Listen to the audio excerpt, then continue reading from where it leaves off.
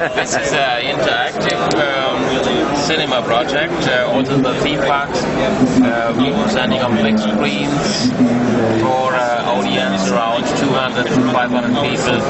Interactive media, people can manipulate on their seats, the images on the screen, and the shows are 45 minutes. And we sell the project global to all cinema chains and to all theme parks. And what's it called?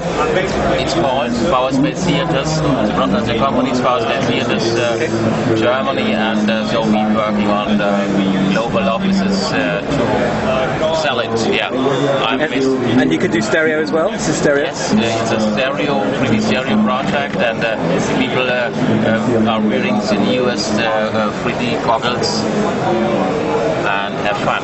Can you switch to stereo mode, even though we can't record it? Yeah, we can switch. We can switch.